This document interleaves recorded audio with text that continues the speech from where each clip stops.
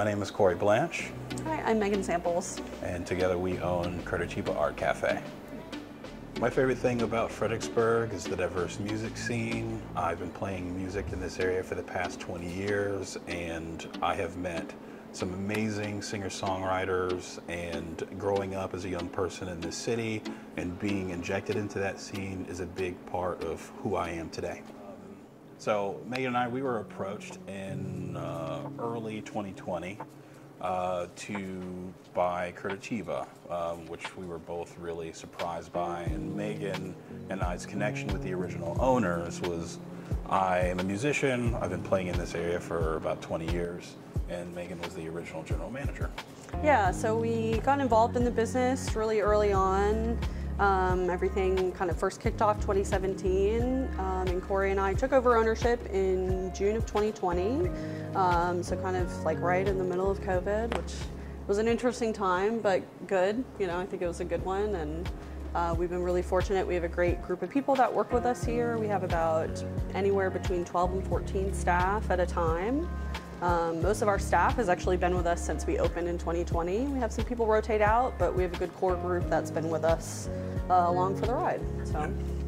So my favorite thing about Fredericksburg is all the various ways that you can engage with giving back to the community. There are just so many different groups of people, different agencies, businesses, individuals that choose to give their time to make Fredericksburg a better place. And Cori and I are both just really excited to be able to contribute to that and be a part of that change. Our biggest goal is to bring as many art mediums together as possible. We have a creative philosophy of there's a universal kind of connection of the creative process between all the different mediums, and the goal is to get everyone to get together in the same space to not just share about what they do, but also share about the kindredness of their creative process. So, you know, everybody does something a little bit different. The results may be different, but the process, the language is exactly the same. And we want to promote the universal aspect of the creative spectrum. Yeah, and that really applies to our staff that work with us here. It applies to the products that we offer. So we have craft coffees as well as craft cocktails. Like Cori was saying, we have art of all different mediums here. We have photography groups that meet here that we're big fans of. We do live music. We have gallery hangings, poetry groups.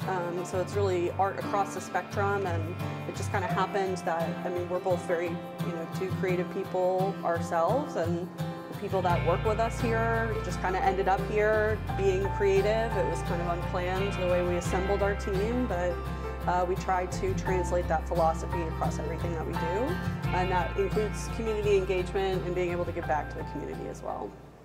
So Megan and I, back in late 2020, we joined Fredericksburg Main Street. Main Street is an economic development and historic preservation nonprofit that is designed to help grow businesses and also keep up with historic locations. We have a sister chapter in Manassas, Virginia, and they were the first ones to actually do a sip and stroll First Friday. Manassas is also responsible for the legislation that led to the outdoor permit called the DORA that we use to run that event. Megan and I were lucky enough to be on the founding committee to launch the Fredericksburg First Friday program. So like Cori was saying, we were really excited that we could be a part of helping contribute to the First Friday program kind of as we know it today in Fredericksburg.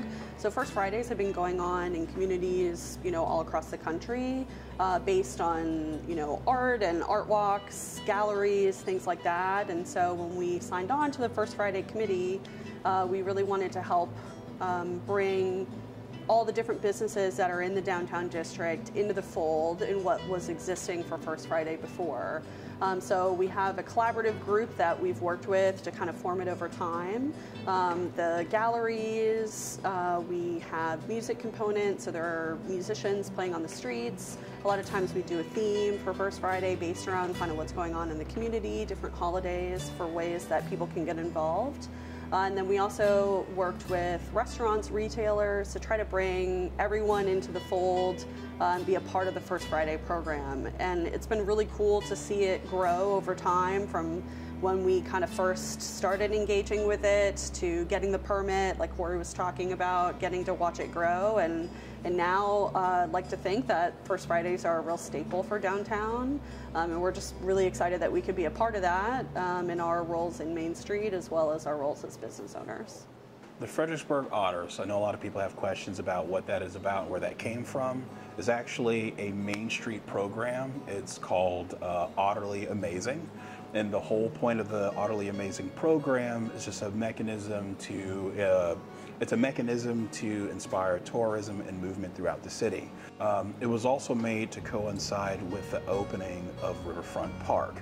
That was a couple years ago. At the time, I was just a member of the board. Right now, I'm currently board president of Main Street, but that was being run by the past board president, Jennifer McGovern, and April Peterson from River Rock Outfitters. So a big part of the Otter-ly Amazing program was to work with a local metalworks company called Wagner Metalworks. So it's two brothers, amazing artists within the Fredericksburg community, and we commissioned the creation of bronze otter statues that are placed all throughout downtown Fredericksburg.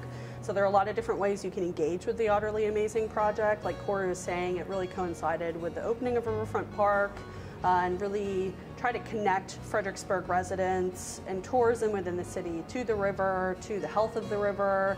We do have river otters, like real ones, here in Fredericksburg. So we really wanted to highlight that history and what that means to the community. A really cool thing about the Otters is that it wouldn't have been possible without the numerous families that also dedicated the Otters to, special family members. Each Otter has a name after a family member of the people that donated a good deal of money to help us get the Otters made in the first place. And I also would be remiss to not mention that another key person that was really responsible for the inception of this idea was our original executive director, Ann Glave, who really chased this thing down, realized that we were about to lose the Wagner Metal Group and wanted to do something big for them since they're going to be shutting down sometime in the near future, and she just wanted them to kind of go out with a bang. And if it wasn't for that idea, we would not be able to enjoy the sculptures the way that we do today. So in the spirit too of all of the folks that Cori's talked about that contributed to the project and really made Otter-ly Amazing what it is, Main Street had a really great committee of people. Cori mentioned April Peterson, the owner of River Rock Outfitters. And for really all Main Street projects, we really try to work with as many local businesses and talent as possible. And so we also worked with Pete from Print Jazz to do the design for the Otter projects. So you can find those designs all throughout the city, the visitor center, a lot of different merchandise, our Small Business Saturday merchandise. We try to highlight and feature the artwork of the Otters. So really just the Wagner brothers, Pete, I mean, there's so many great artists that were involved in this project, and it's just a really cool thing to get to highlight them, throughout the process. You can see their work all throughout the city. There's a scavenger hunt for the Otters too. There's a lot of different ways that the community can engage with the project itself, and it's ongoing, continues to grow. So definitely take a look all around town for the bronze Otters.